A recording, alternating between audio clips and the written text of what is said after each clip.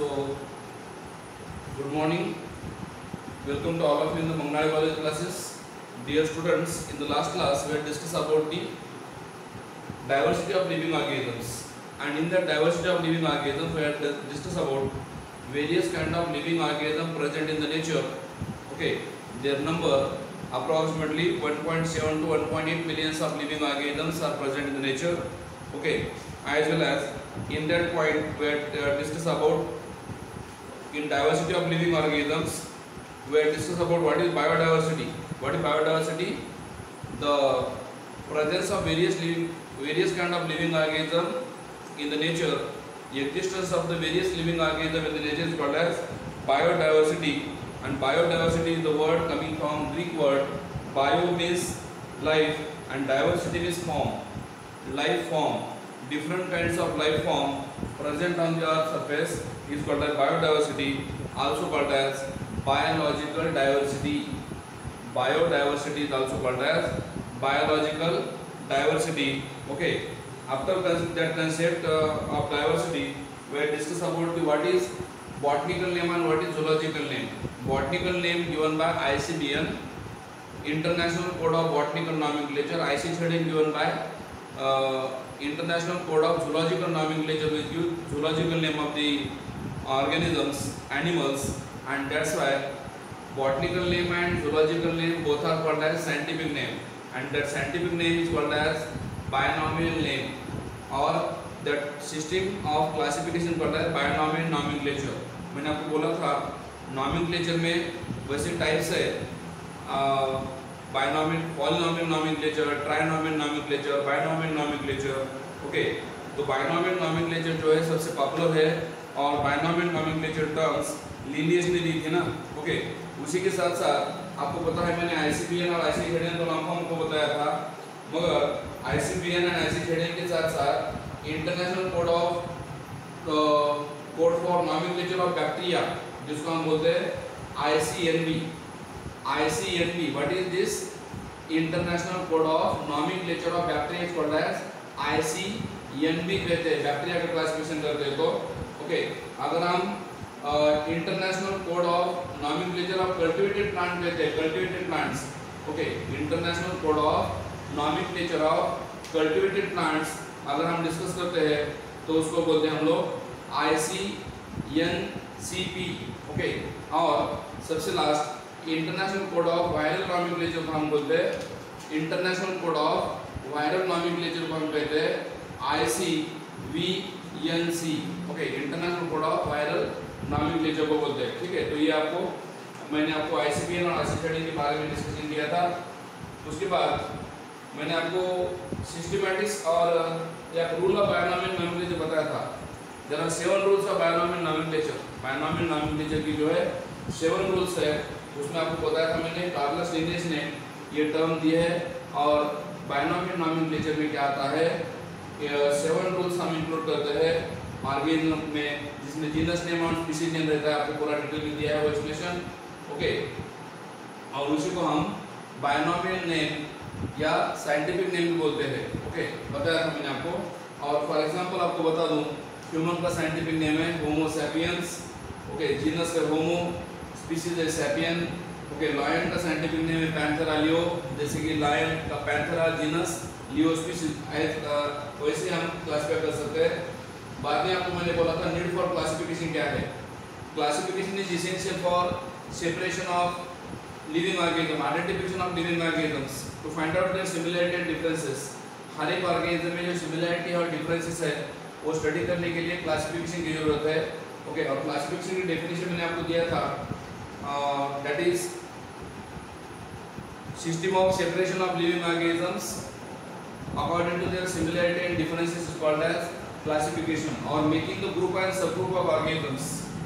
Classification की definition क्या बोला था, the method of making the group and subgroup of organism according to their similarity and differences are called as classification. ये भी मैंने आपको बोला था. उसके बाद क्लासिफिकेशन के बाद मैंने आपको 2 टर्म पढ़ाया था, याद करो. That is one is systematics and other is taxonomy. Okay, taxonomy बहुत से स्टूडेंट को अभी भी ये टेक्सोनॉमी और सिस्टमैटिक जो टर्म है सेम लगते हैं, मगर दोनों में थोड़ा फर्क है। सिस्टमैटिक्स में हम क्या करते हैं, इवोल्यूशन को टारगेट करते हैं, इवोल्यूशनरी स्टडी करते हैं। कहाँ पे, सिस्टमैटिक टर्म जब हम यूज करते हैं तो वहाँ पे इवोल्यूशन का यूज करते हैं, इवोल्यूशनरी टर्म्स का यूज करते हैं। तो वो भी दो टर्म आपको बताया था मैंने, आपका classification, taxonomy and systematics. Okay, और दोनों में डिफरेंस क्या है आप अगर देखना चाहते हो, taxonomy is the word derived from the Greek word taxis and nomos. Taxonomy is the word arise from Greek word से आया है। इसका मीनिंग क्या है, टैक्सिस एंड नॉमस। टैक्सिस का मतलब अरेंजमेंट, टैक्सिस का मतलब क्या है, अरेंजमेंट, एंड नॉमस का मतलब क्या है, रूल। ओके, तो सिस्टमैटिक टैक्सोनॉमी में क्या क्या कंसेप्ट आते हैं आपको मैंने बताया था। टैक्सोनॉमी के अंदर कौन कौन से कंसेप्ट आते हैं मैंने आपको बताया था। एंड टैक्सोनॉमी इंक्लूड्स, टैक्सोनॉमी में क्या क्या आता है, कैरेक्टराइजेशन ऑफ ऑर्गेनिजम्स। टैक्सोनॉमी बोल रहा हूँ, कैरेक्टराइजेशन मतलब कैरेक्टर्स ऑर्गेनिज्म के लास्ट वीडियो में बताया मैंने आपको। आइडेंटिफिकेशन ऑफ ऑर्गेनिजम्स, नॉमेनक्लेचर और classification. Okay, characterisation, identification, nomenclature and classification, ये चार टर्म आते हैं किसमें, सिस्टमैटिक टैक्सोनॉमी में। और सिस्टमैटिक में क्या आता है, systematic is the word coming from Latin word. Systematic कहाँ से आया है, लैटिन वर्ड से आया है। और इसका मतलब क्या है सिस्टमैटिक का, systematic arrangement. Okay, systematic arrangement बोलते हैं उसको सिस्टमा बोलते हैं। और सिस्टमैटिक्स में क्या क्या आता है, कैरेक्टराइजेशन तो आता है, आइडेंटिफिकेशन आता है, नॉमेनक्लेचर भी है, क्लासिफिकेशन है, उसके साथ अलॉन्ग विद इवोल्यूशनरी स्टडी। ये मैंने आपको बोला था सिस्टमैटिक में ये थोड़ा ऐड है बेटा। सिस्टमैटिक्स में इवोल्यूशनरी स्टडी ऐड कंसेप्ट है, बाकी के कंसेप्ट टैक्सोनॉमी और सिस्टमैटिक में सेम है। और टैक्सोनॉमी ग्रीक वर्ड से आया है और सिस्टमैटिक्स जो है लैटिन वर्ड से आया है।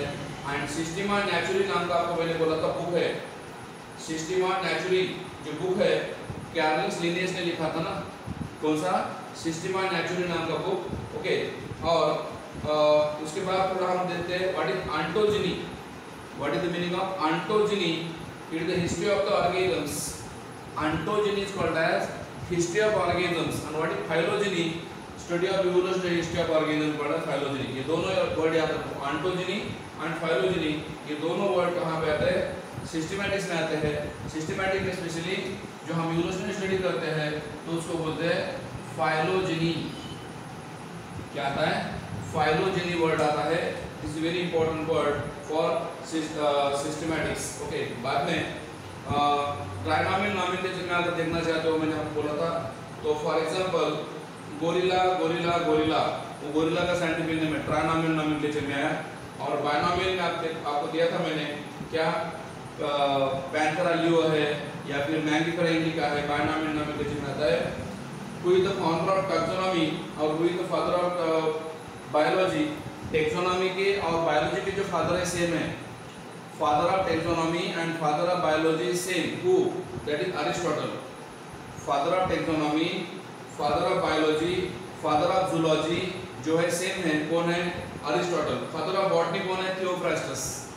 फादर ऑफ बॉटनी कौन है, थियोफ्रास्टस। ओके, पूछते एग्जाम में। फादर ऑफ इंडियन बॉटनी जो है that is William Roxburgh, India में। ओके, देन आपको मैंने बोला था लिविंग ऑर्गेनिज्म कितने रहते हैं, 1.7 to 1.8 मिलियंस बोला था।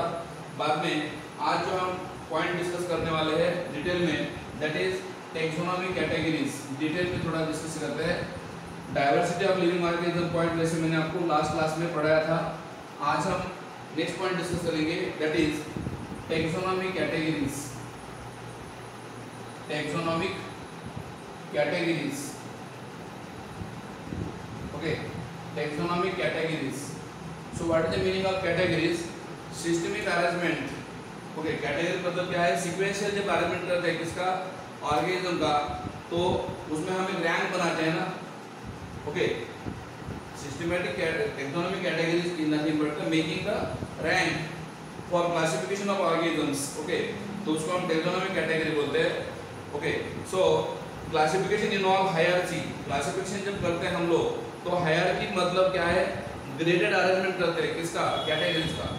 कैटेगरीज का एक पर्टिकुलर रैंक बनाते हैं, कैटेगरीज का पर्टिकुलर ग्रेडेड अरेंजमेंट हम करते हैं। Okay, in which step represent the taxonomic category.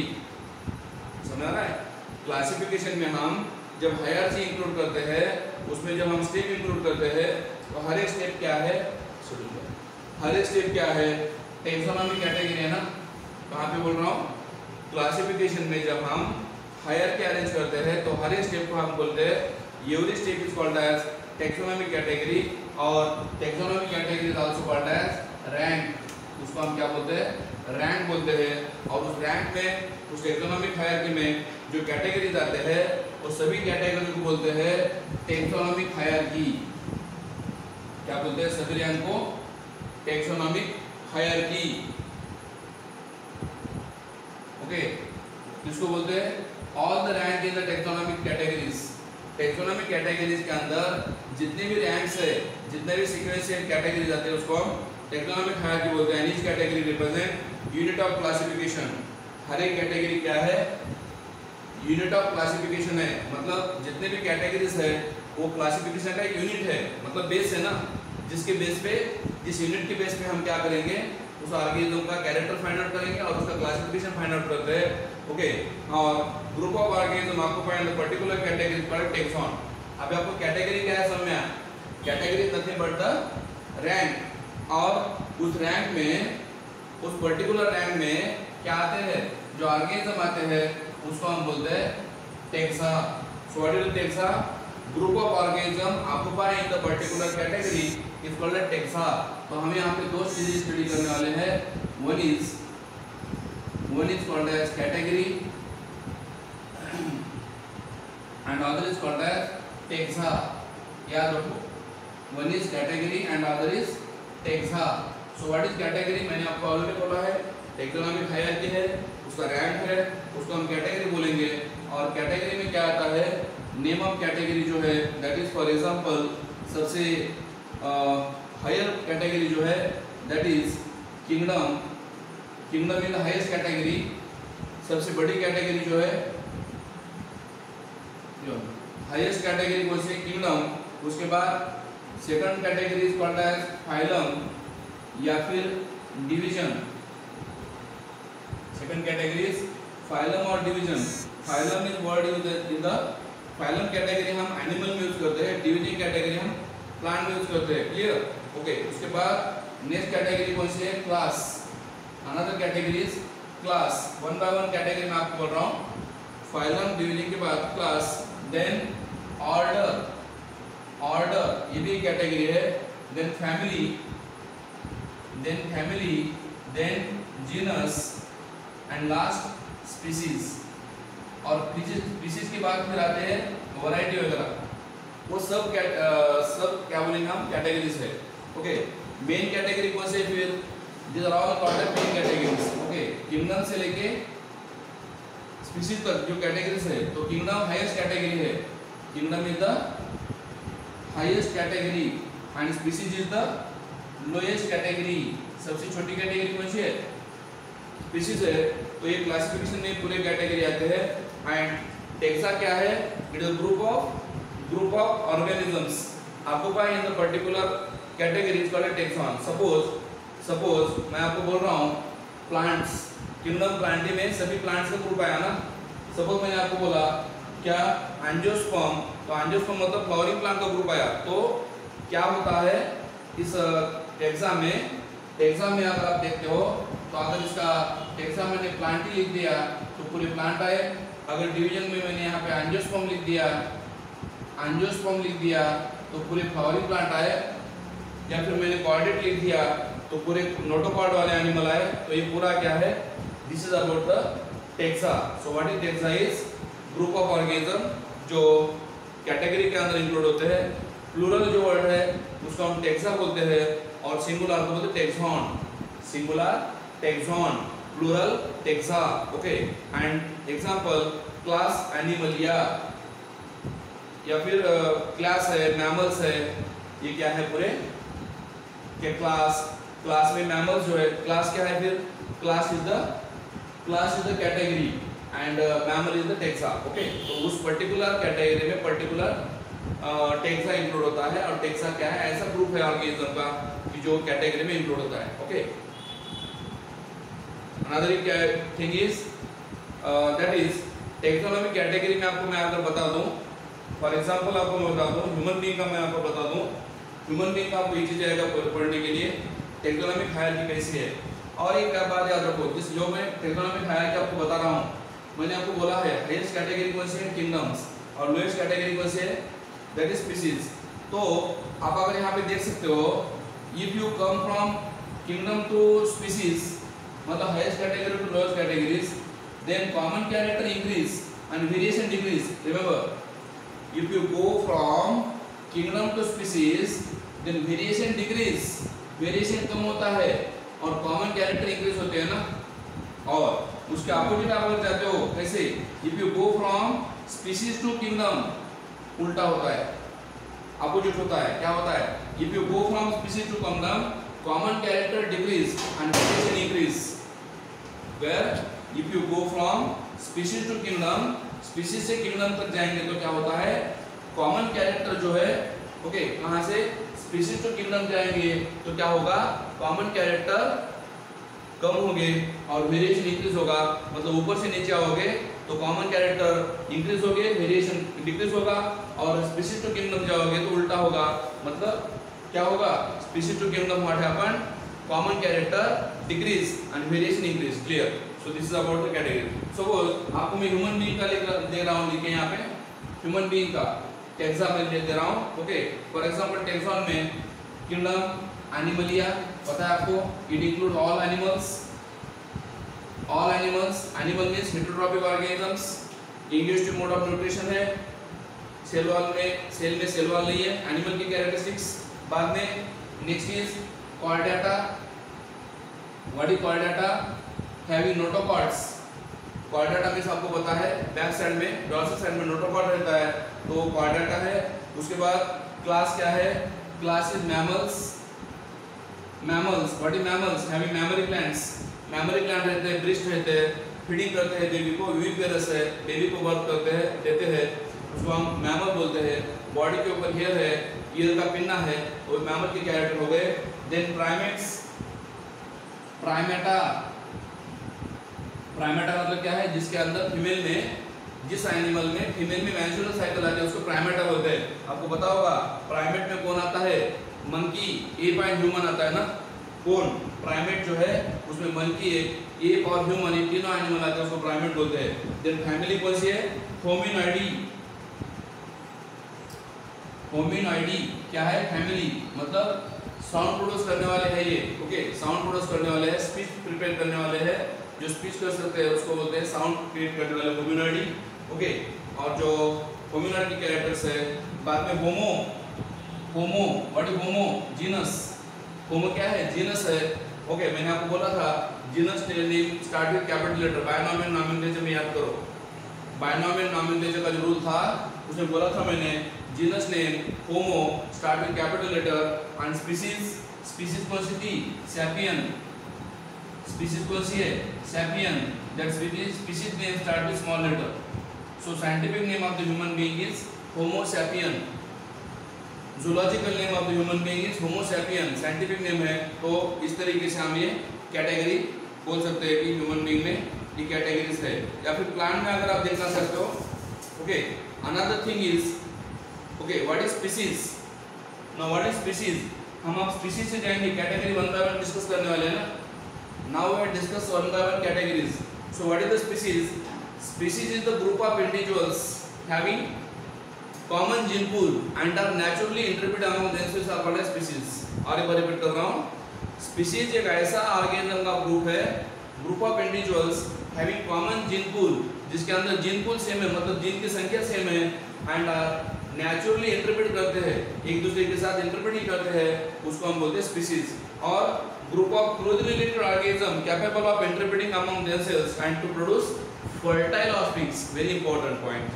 Species is the group of organisms, okay, having common gene pool, okay, then they are naturally interbreed among themselves and produce fertile offspring are called as species, and species is the lowest category. Remember, मैंने आपको बोला है species जो है सबसे lowest category है, और उसमें common feature जो है ज़्यादा रहते हैं, वेरिएशन कम रहता है। ओके, और जैसे किंगडम में जाओगे आप तो वेरिएशन इंक्रीज होता है, कॉमन फीचर कम होते हैं ना। ओके, और ये हो गया आपको ह्यूमन बीइंग का बताया मैंने। बाद में अगर प्लांट का आप देखेंगे सपोज, तो प्लांट में कॉमन नेम सपोज मैंगो है, तो साइंटिफिक नेम क्या है मैंगो का, मैंगिफेरा इंडिका। पोटैटो है तो पोटैटो का साइंटिफिक नेम क्या है, सोलानम ट्यूबरोसम, लाइक दैट। ये ऐसे हम साइंटिफिक नेम दे सकते हैं, मतलब इसमें जेनेरिक नेम और स्पेसिफिक नेम ये दोनों चीजें आती है कहाँ पे, साइंटिफिक नेम में। बहुत से नेम है, टोमेटो का सोलानम है, सोलानम लाइकोपर्सिकम, इसका टोमेटो का है, लायन का पैंथेरा लियो है। So these are all scientific name. Then next is species के बाद हम डिस्कस करते हैं जीनस के बारे में। ओके, स्पीशीज के बारे में मैंने आपको इंफॉर्मेशन दी है ऑलरेडी। ओके, और यहाँ पे मैं और बता दूं आपको, ओके, स्पीशीज एक ऐसा ग्रुप है लिविंग ऑर्गेनिज्म का, एंड डाइवर्सिटी, स्पेसिफिसिटी, ओके, और decrease the specificity and increase specificity. Okay, देखो मैं क्या बोल रहा हूँ, यहाँ से यहाँ पे मतलब आप कैटेगरी स्पीशीज से लेके किंगडम तक जाओगे तो क्या होता है, डिक्रीज, क्या होती है डिक्रीज, स्पेसिफिसिटी डिक्रीज होती है, मतलब कॉमन कैरेक्टर डिक्रीज होते हैं। कहाँ पे स्पीशीज से कहाँ पे किंगडम को जाओगे तो स्पेसिफिसिटी डिक्रीज होती है, मतलब कॉमन कैरेक्टर डिक्रीज होते हैं। और किंगडम टू स्पीशीज आओगे तो क्या होता है, इंक्रीज स्पेसिफिसिटी, मतलब कॉमन कैरेक्टर क्या होते हैं, इंक्रीज होते हैं ना, ऊपर से नीचे हो गया। तो ये हो गया स्पीशीज के बारे में इंफॉर्मेशन। ओके, तो हर एक ऑर्गेनिज्म का जो स्पीशीज नेम है वो अलग अलग है, और उसके अकॉर्डिंग हम उसका नाम चेंज कर सकते हैं। फॉर एग्जांपल सोलानम ट्यूबरोसम, उसमें ट्यूबरोसम क्या है, पोटैटो की स्पीशीज है। पैंथेरा लियो, जिसमें लियो क्या है, लायन की स्पीशीज है। होमो सैपियन में सैपियन क्या है, ह्यूमन की स्पीशीज है। तो लाइक दैट हम स्पीशीज को क्लासिफाई करते हैं। Next is take what genus. So what is genus is, genus is the group of what species, जहाँ पे species का ग्रुप आता है उसको बोलते हैं genus. ओके, क्योंकि हम अभी नीचे से ऊपर जा रहे हैं ना, तो species सबसे छोटी कैटेगरी है, तो group of species किया तो क्या आएगा, genus. Okay, so what is genus is, it is the aggregate structure of the closely related species. Aggregated or closely related species called as genus. और जीनस में आपको मैं बता रहा हूँ, पोटैटो है, सोलानम ट्यूबरोसम है, टोमेटो, ओके, मैंने आपको बताया, लायन का बताया मैंने, पैंथेरा लियो है, टाइगर का पैंथेरा टाइग्रिस है। ओके, ये पूरे क्या है, साइंटिफिक नेम है, जिसमें ऑल इंक्लूड होते हैं ना। Okay, next is family. Genus के बाद क्या है, और देखिए कभी कभी ये मोनोटाइपिक रहते हैं, कभी कभी पॉलीटाइपिक रहते हैं। मतलब क्या है, ये जीनस के अंदर एक ही स्पीशीज रही तो उसको मोनोटाइपिक बोलते हैं, और अगर एक जीनस के अंदर मिनी स्पीशीज रही तो पॉलीटाइपिक बोलते हैं। जैसे कि for example Panthera leo, Panthera Tigris, Panthera पैरडस, ये क्या है, पॉलीटाइपिक है, मतलब एक जीनस के अंदर मिनी स्पीशीज है तो उसको पॉलीटाइपिक बोलते हैं, और एक जीनस के अंदर एक स्पीशीज रहा तो उसको मोनोटाइपिक बोलते हैं। तो जीनस हुआ, स्पीशीज हुआ। ओके, ये हो गया जीनस एंड स्पीशीज के बारे में information. Next is, okay, genus and species के बाद मैं आपको पढ़ा रहा हूँ कौन सी, family. What is family? It is the group of genus, closely related genus का जो ग्रुप है उसको हम फैमिली बोलते हैं। ओके, अब फैमिली में आपको मैं फॉर एग्जांपल बता दूं तो फैमिली सोलानेसी जो है, सोलानेसी फैमिली, जिसमें कौन कौन आता है, दैट इज सोलानम आता है, देन पेटूनिया आता है, देन धतूरा आता है। ये तीन प्लांट आते हैं ना जिसमें फैमिली सोलानेसी में। और फैमिली फेलिडी जो है, फेलिडी, उसमें क्या आता है, जीनस पैंथेरा आता है और जीनस फिलिस आते हैं। फिलिस मतलब कैट, तो फिलिस कैट है, तो कैट ये क्या है, फैमिली है, मतलब फिलिस जो जीनस है, ओके, फेलिडी में आता है ना। तो फैमिली का नाम क्या बोला मैंने आपको, फेलिडी। फैमिली का नाम क्या बोला, फेलिडी। और उस फेलिडी के अंदर कौन कौन आ रहा है, फेलिडी इंक्लूड पैंथेरा, पैंथेरा के अंदर। So family means group of genus. Okay, group of genre को कहते हैं फैमिली, एंड फैमिली के अंदर क्या रहता है, ग्रुप ऑफ जीनस का कैरेक्टर है। ओके, तो एक्चुअली मैं आपको ये कैटेगरी याद कैसे रखना है इसलिए हिंट बता रहा हूँ, कैटेगरी कैसे याद करें। ओके, उसके लिए मैं हिंट बता रहा हूँ। Saurabh गांगुलीज family order chicken dish कबाब।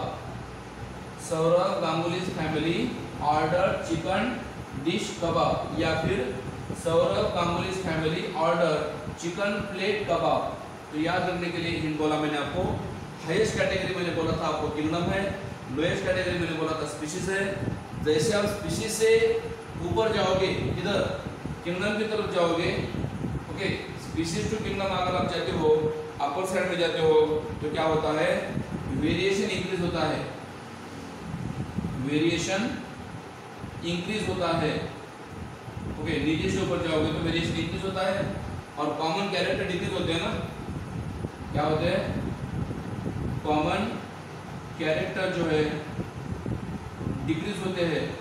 कहाँ से कहाँ, स्पीशीज टू किंगडम गए तो, और अगर आप किंगडम टू स्पीशीज जाओगे, किंगडम टू स्पीशीज जाओगे तो क्या होगा, यहाँ पे क्या होता है, वेरिएशन जो है, ओके, यहाँ पे क्या होता है, वेरिएशन ऊपर गए तो इंक्रीज हो रहा था, और यहाँ पे क्या होगा, वेरिएशन डिक्रीज होगा, वेरिएशन कम होगा, और कॉमन कैरेक्टर जो है क्या हो गए, इंक्रीज हो गए। तो हाईएस्ट कैटेगरी और लोएस्ट कैटेगरी में फर्क है, और all this categories are arranged in sequence. हर एक कैटेगरी क्या है, सीक्वेंस में अरेंज हुए हैं। मैंने बोला था आपको फैमिली में क्या आता है, मैंने आपको अभी स्पीशीज पढ़ाया, जीनस पढ़ाया, फैमिली बताया। फैमिली में क्या आते हैं, okay, family include group of genre, genre का ग्रुप जो है फैमिली बोलते हैं उसको। फॉर एग्जांपल जीनस सोलोनम, पिटूनिया, धतुरा, ये जो 3 प्लांट है, 3 जीनस है, कौन सी फैमिली में आते हैं, ओके, सोलोनेसी में आते हैं। और एनिमल में बोल रहा हूँ, एनिमल में genus Panthera and genus Felis, ये दोनों जीनस कहाँ आते हैं, फिलिडी, फिलिडी मतलब कैट की फैमिली है। ठीक है, चलो नेक्स्ट अभी ऑर्डर देखते हैं। ये पूरे हो गए बेटा, स्पीशीज हो गया, जीनस हो गया, फैमिली हो गया, ओके। और जीनस के बारे में मैंने बताया आपको, होमो सैपियन, ओके, ये मोनोटाइपिक स्पीशीज जीनस है, मतलब एक ही जीनस में एक ही स्पीशीज रहती है, उसको बोलते हैं monotypic.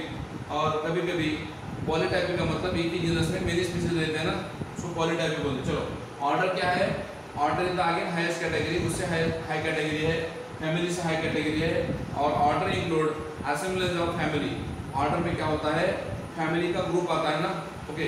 Closely related families are come together to form order, okay. Closely related family का जो ग्रुप बनता है वो ऑर्डर बनता है। प्लांट में आपको बता रहा हूँ, प्लांट में ऑर्डर पॉलीमोनियल्स, पॉलीमोनियल का मतलब जिसमें फ्लोरल कैरेक्टर सेम है। ऑर्डर पॉलीमोनियल जो है उसमें 2 फैमिली आते हैं, फैमिली गनुलेसी एंड फैमिली सोलोनेसी। इसमें ऑर्डर पॉलीमोनियल में जिसमें फ्लोरल कैरेक्टर सेम है उसमें 2 फैमिली आते हैं, फैमिली गनुलेसी और फैमिली सोलोनेसी। और एनिमल में अगर आप देखते हो, एनिमल में तो ऑर्डर कार्निवोरा, मतलब कार्निवोरस एनिमल्स, शिकार करने वाले जो एनिमल है उसको हम कार्निवोरस बोलते हैं, उसको कार्निवोरा बोलते हैं। और कार्निवोरा में 2 आते हैं, पेलिडी मतलब उसमें कैट आया, लायन आया, टाइगर आया, ओके, देन चीता आया, वो आए सब। और कैनिडी में कौन आता है, कैनिडी जो है उसमें डॉग आता है ना, मतलब कैट की फैमिली और डॉग की फैमिली जो है, दोनों फैमिली किसमें आते हैं, कार्निवोरा में आते हैं। और कार्निवोरा कौन है, ऑर्डर है। उसके बाद class, another category class, okay. So what is class, class is again group of closely related order या असेंबलेंस of the related order is called as class. और क्लास में अगर आप देखते हो, प्लांट में अगर आप देखते हो क्लास में, तो क्लास डाइकोटिलडॉन और मोनोकोटिलडॉन आपको पता है। डाइकोटिलडॉन जो क्लास है उसमें ये प्लांट आते हैं कौन से, पॉलिनोमियल्स, ऑर्डर पॉलिनोमियल्स, ओके। और ऑर्डर सैपेंडल्स, ये 2 ऑर्डर आते हैं कहाँ में, डाइकोटिलडॉन इसमें क्लास में। और एनिमल में अगर देखोगे, एनिमल में तो क्लास मैमलिया में, क्लास मैमलिया जो है जिसमें मैमरी ग्लैंड्स है उसमें 2 ऑर्डर आते हैं, कौन से, एक तो प्राइमेट आता है और कार्निवोरा आता है। मतलब primate, order primate and order Carnivora, ये दोनों ऑर्डर इसमें इंक्लूड होते हैं, मैमल्स में इंक्लूड होते हैं। सो हम ये भी कैटेगरी बताया मैंने आपको, ये भी कैटेगरी हमारी डिस्कस हुई है। बाद में और नेक्स्ट कैटेगरी जो है फाइलम और डिवीजन याद रखो, मैंने पहले बोला आपको, अगर आप एनिमल का क्लासिफिकेशन कर रहे हो तो यूज फाइलम वर्ड, और आप प्लांट का क्लासिफिकेशन कर रहे हो तो यूज डिवीजन वर्ड यूज करना है। तो this is assembly of related class, या group of related class is called as what, that is division या phylum. And in case of plants उसको हम बोलते हैं डिवीजन बोलते हैं, इन केस ऑफ एनिमल उसको हम फाइलम बोलते हैं। और फॉर एग्जांपल डिवीजन एंजियोस्पर्म जो है फ्लावरिंग प्लांट्स, डिवीजन एंजियोस्पर्म जो है फ्लावरिंग प्लांट्स, जिसमें दो क्लास आते हैं, डाइकोटिलीडॉन और मोनोकोटिलीडॉन, ऐसे दो क्लास आते हैं। और एनिमल में अगर देखते हो फाइलम क्वाड्रेटा में, एनिमल में फाइलम क्वाड्रेटा में कौन आता है, एम्फीबिया आता है, फ्रॉग, रेप्टाइल आता है, स्नेक्स, ये हो जाता है बर्ड्स, ओके, और मैमल्स आते हैं ह्यूमन बीइंग के जैसे। तो ये पूरे आते हैं कहाँ पे, फाइलम क्वाड्रेटा के अंदर। और सबसे हाईएस्ट कैटेगरी मैं आपको बताने जा रहा हूँ, हाईएस्ट कैटेगरी जो है that is kingdom, it is the असेंबलेंस of related phyla और डिवीजन। ये क्या है, डिवीजन का और फाइलम का असेंबलेंस है, मतलब क्या है, ग्रुप है ना, क्लोज रिलेटेड है। और किंगडम प्लांट में क्या आता है, ऑल प्लांट आते हैं, दैट में भी एंजियोस्पर्म है, जिम्नोस्पर्म है, टेरिडोफाइट है, ब्रायोफाइट है, ये सब आते हैं। और किसमें, किंगडम प्लांट में। और किंगडम एनिमल में कौन आते हैं, कॉर्डेट्स आते हैं, नॉन कॉर्डेट्स आते हैं। नॉन कॉर्डेट में आपको पता है 10 फाइला है ना नॉन कॉर्डेट में, पोरीफेरा टू हेमिकॉर्डेटा, तो ये सब कुछ आता है। मैं आपको सिंप्लीफाई करने के लिए टाइगर का क्लासिफिकेशन, टाइगर में किंगडम एनिमलिया है, फाइलम क्वाड्रेटा है, क्लास मैमल्स है, ऑर्डर कार्निवोरा है, ओके, फैमिली फेलिडी है, जीनस पैंथेरा है, और स्पीशीज टाइग्रिस है, किसकी, टाइगर की। तो ये पूरे कैरेक्टर मैंने आपको टाइगर के बारे में बताया। कॉमन कैटेगरी नेम आपको बता रहा हूँ कुछ एनिमल के, कुछ example, biological name, scientific name, उसका जीनस नेम या उसका साइंटिफिक नेम, और उसका कैरेक्टर बता रहा हूँ मैं आपको। Common name of the man is man, and scientific name is homo sapien, तो उसमें जीनस होमो है, फैमिली ह्यूमन एंड मैन का बताया। वैसे हाउस फ्लाई का बता रहा हूँ, हाउस फ्लाई का साइंटिफिक नेम है मूसा डोमेस्टिका, ओके, जीनस मूसा है, फैमिली मस्कैडी है, देन ऑर्डर डिप्टेरा है, क्लास इंसेक्टा है, या ऐसे है। और ऐसे कुछ प्लांट है, आपको मैं एग्जांपल बताऊँ, मैंगो और वीट का भी आपको क्लासिफिकेशन स्टडी करना है, मैंगो का और वीट का। और सबसे इम्पोर्टेंट मैं आपको बता रहा हूँ कि जो हम कैटेगरी लिखते हैं और जो टेक्सा लिखते हैं, तो टेक्सा के एंड में कुछ सफिक्स आता है, suffix, what is suffix, and, okay, उसका कुछ एंड जो होता है वो सफिक्स से होता है। तो सफिक्स के बारे में थोड़ा मैं आपको हिंट दे रहा हूँ, ओके, इजी हिंट है बहुत ही। सफिक्स कैसे याद रखें, ओके, कैसा सफिक्स हम लगाते हैं, और वो कैटेगरी किसने डिस्कवर की है वो भी बताता हूँ। डिवीजन जो कैटेगरी है बेटा, जे इचलर ने की है डिस्कवर। टर्म डिवीजन जो है जे इचलर ने दिया है। और डिवीजन जब हम लिखते हैं तो उसको एंड में फाइटा लेते हैं, फाइटा, डिवीजन के एंड में हम क्या लेते हैं, फाइटा, जैसे कि टेरिडोफाइटा, स्पर्मेटोफाइटा, ओके, डिवीजन के एंड में लिखते हैं ना क्या, फाइटा वर्ड लिखते हैं। बाद में क्लास के एंड में हम एक तो फाइसी लिखते हैं, क्लास का सफिक्स क्या है, एक तो फाइसी या फिर ऑक्सीडा या फिर ई, ऐसे तीन है, ओके। ऑर्डर का जो सफिक्स है एएलईएस, ऑर्डर का जो सफिक्स है, ऑर्डर का सफिक्स जो है एएलईएस है, प्लान में बता रहा हूँ एएलईएस रहता है। फैमिली का जो सफिक्स है, फैमिली का प्लान में है एसीईई, प्लान में जो हम सफिक्स लगाते हैं ना इसका फैमिली का, वो है एसीईई, और एनिमल में है आईडीएई, ओके। तो ये हो गए पूरे सफिक्स। और उसके बाद अभी नेक्स्ट क्लास में आपको मैं क्या पढ़ाने वाला हूँ, taxonomic categories, okay. So, thank you all of you. Have a good day. Another definitive characteristic of a living being. Thus we can say that metabolism, cellular organization, and consciousness are the three definitive characteristics of living organisms. Earth is a diverse planet with millions of different types of fungi, plants, microorganisms, and animals. The range and diversity of living organisms increases as we increase the area of our observation.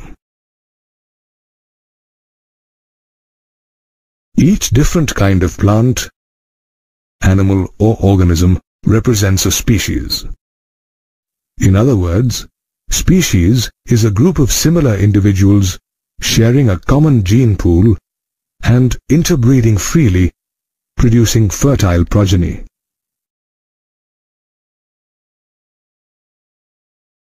Today, there are about 1.7 to 1.8 million species known to us, and this number is ever increasing as we explore new areas along with the old ones.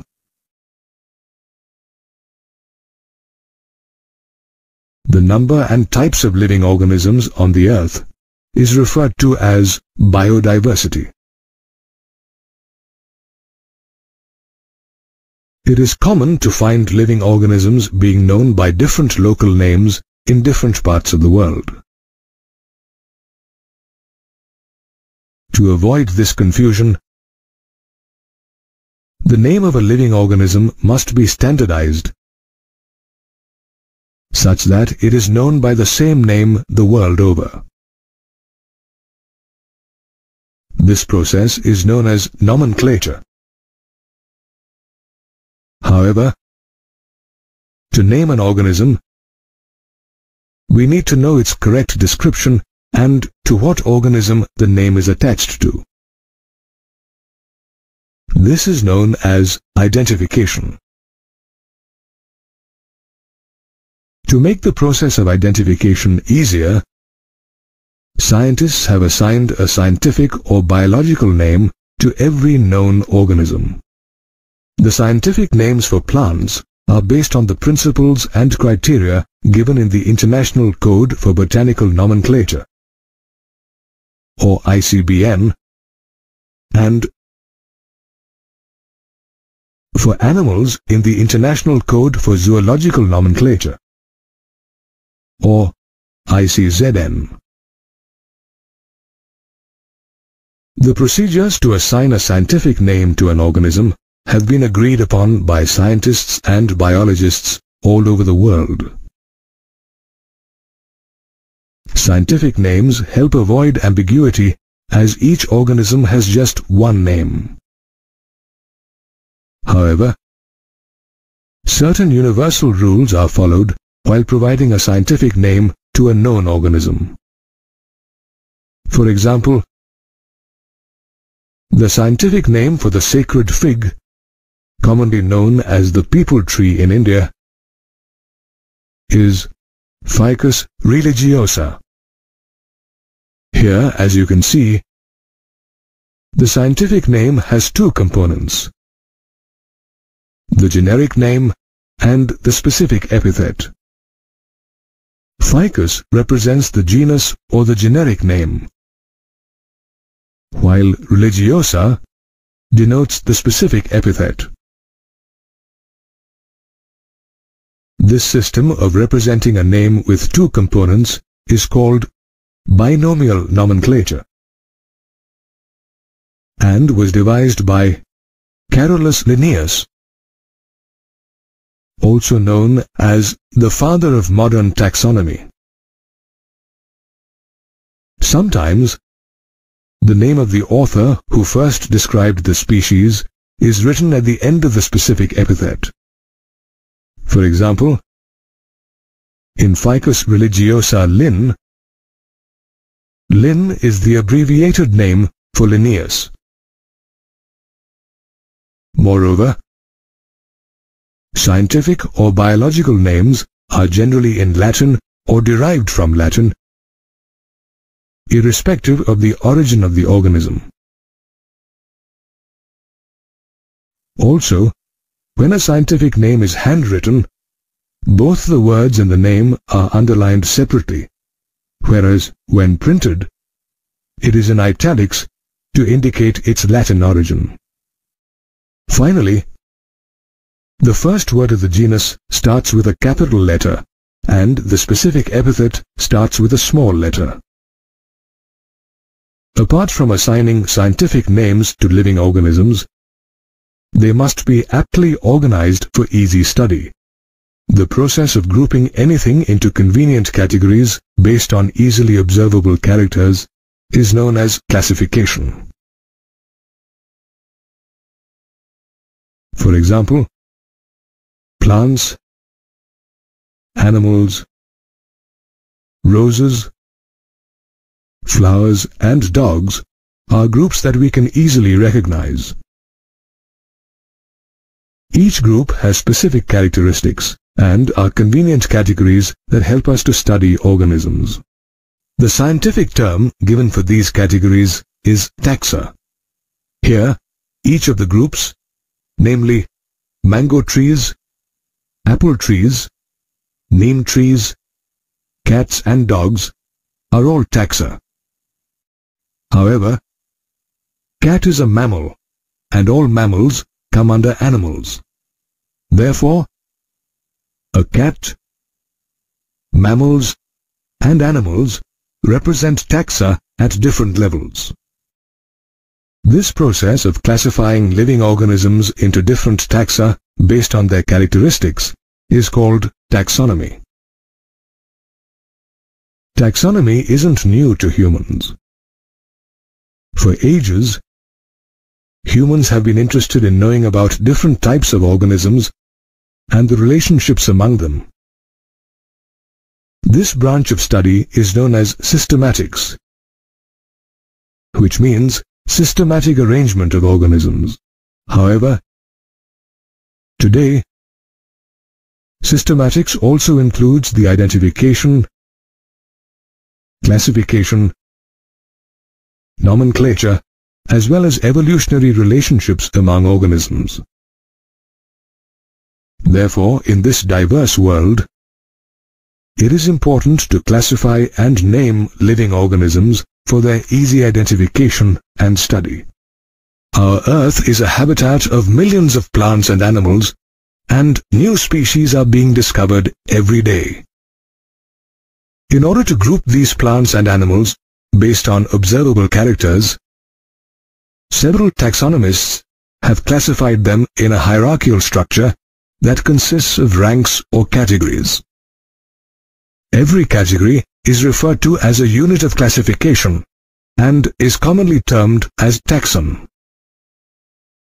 Since a category is a part of the taxonomic arrangement, it is known as a taxonomic category, and all categories together constitute the taxonomic hierarchy. Although the classification of living organisms seems difficult, you need to have a good knowledge of the characters of an individual organism or a group of organisms to classify them.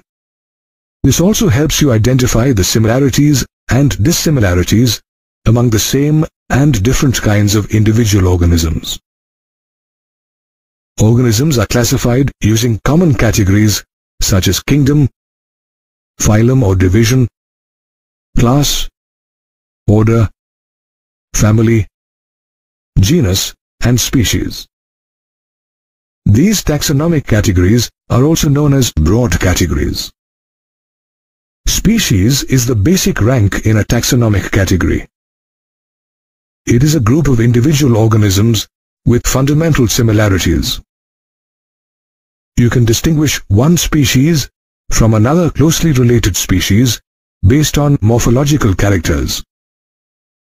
Think of the varieties of mangoes available in the market, or the different species of rose in the garden. The next rank is genus, which consists of a group of related species that exhibit similar characteristics in comparison to species of other genera. In case of plants, the banyan and peepal trees have certain similarities, and therefore belong to the genus Ficus. Among animals, the lion, the tiger, and the leopard are closely linked, and thus are in the genus Panthera. However, the genus Panthera differs slightly from another genus, Felis, which includes cats. The next rank or category is family, which consists of a group of related genera with fewer similarities as compared to genus and species. For example, orange, lemon, and grapefruit belong to the family Rutaceae or the citrus family. Likewise, the lion, the tiger, the leopard, and the cat fall into the family Felidae. Although a cat and a dog exhibit some similarities and some differences, they are separated into two different families, Felidae and Canidae, respectively. Order is the next category, which is a collection of related families. However, the number of similarities is less than that seen in a family. For example, the order Lepidoptera includes butterflies and moths belonging to the families Papilionidae and Tineidae, respectively. Similarly, families like Felidae and Canidae are included in the order Carnivora, while plant families like Convolvulaceae and Solanaceae are included in the order Polymoniales on the basis of floral characters. The next category is class, which consists of related orders. Consider the two orders Primata and Carnivora. Order Primata includes the monkey, the gorilla, and the gibbon, while order Carnivora includes animals like the tiger, the cat, and the dog. Although these two orders are different, they are classified under the class Mammalia. Phylum or division is the next category.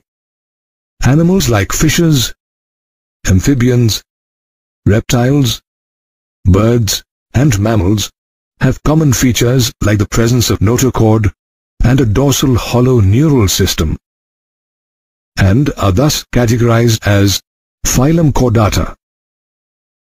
Similarly, all flowering plants are categorized under the division Angiospermae or Magnoliophyta.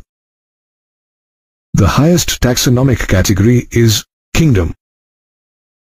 All animals are put under kingdom Animalia, and all plants fall under kingdom Plantae. So, as we go higher from species to kingdom, the number of common characters goes on decreasing.